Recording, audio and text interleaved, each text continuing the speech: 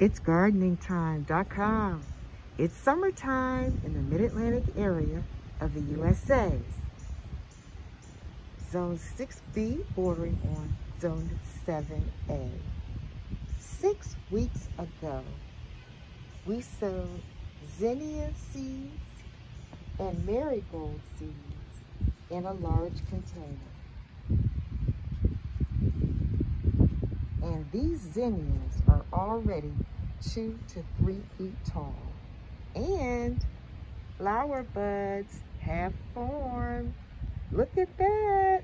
We'll see a bloom in, I'm thinking, about 1 week. We have another flower bud here. I just pulled some of the faded and dead leaves off the bottom, as Miss Linda would advise, the New Orleans gardener.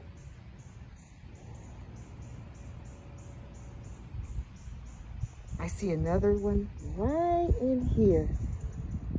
Another flower bud right there. See that? Coming up between the leaves. I can't wait. Look at them.